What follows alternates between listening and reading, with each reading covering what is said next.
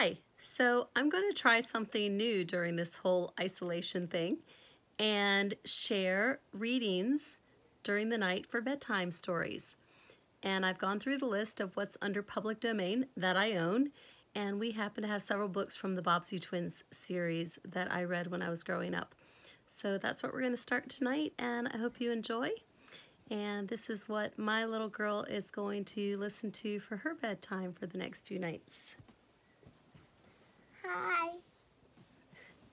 So tonight we're going to start with the Bobbsey twins at school. The book is by Laura Lee Hope. I have to get my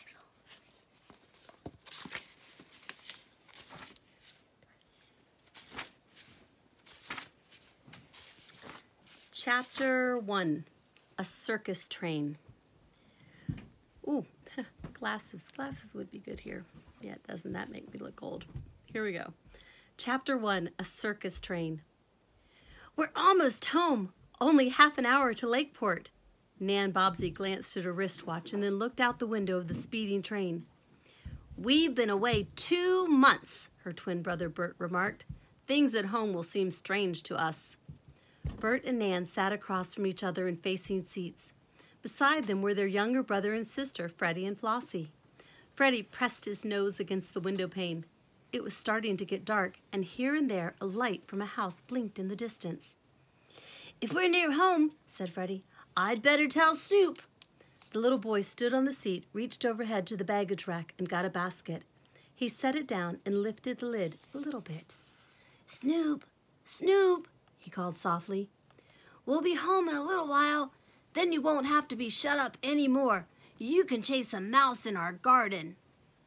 The black kitten inside the basket answered with a purr, as if to say he had had enough of the country and the seashore, and would be glad to get back to the big Bobbsey home in Lakeport. Freddie closed the lid and set the basket back up on the rack. "When does school open, Nan?" Flossie asked. The little girl had been talking about school for the past few days because she and Freddie were going into the 1st grade.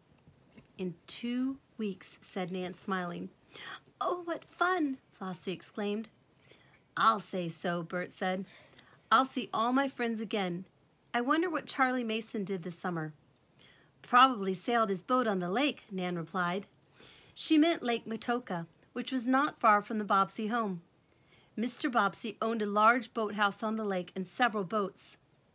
"We're going to have fun on the lake with our class," said Bert. "Remember Mr. Tetlow's promise?" Nan did, and when Freddie asked her what the promise was, Nan told her how their principal had promised to take Nan and Bert's class on a boat picnic across the lake after the fall term opened. "We're going to the woods and study wild bird life," said Nan enthusiastically. "And our school's going to beat this year," Bert declared. "The birds?" Nan asked, laughing. "Oh, no," said Bert. "I'm thinking about our school basketball team. We're going to beat Center School just like we did last year." "If Nanny Rugg doesn't get too rough and spoil things," Nan said.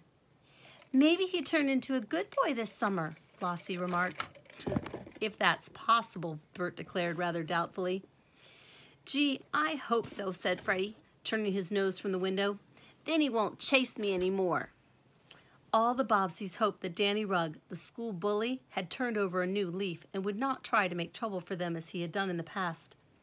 Mr. and Mrs. Bobbsey, the twins' parents, who were sitting in the next seat, heard their children's talk and smiled. "I'm glad they don't mind that vacation is over," whispered Mr. Bobbsey. As you may know, there were 2 pair of twins.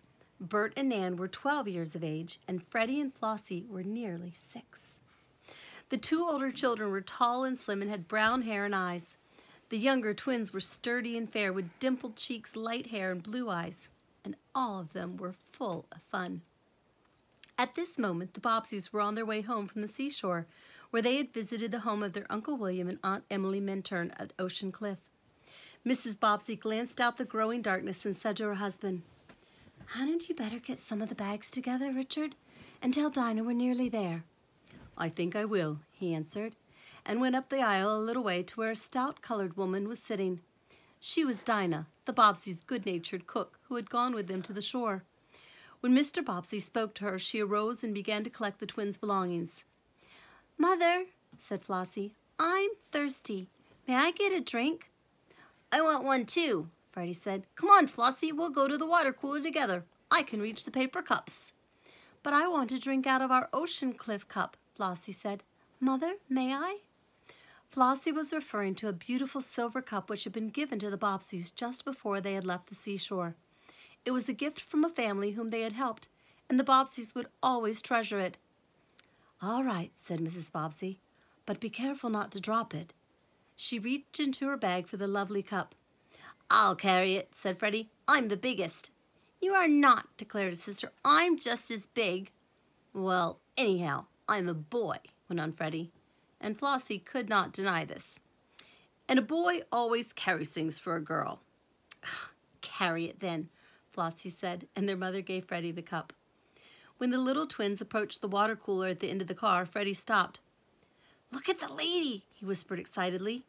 In the seat just ahead sat a very, very large woman who occupied nearly the whole seat. She was so large that even Snoop would have had a hard time squeezing in beside her. "She is fat," Flossie agreed. "Did you ever see a lady so big before?"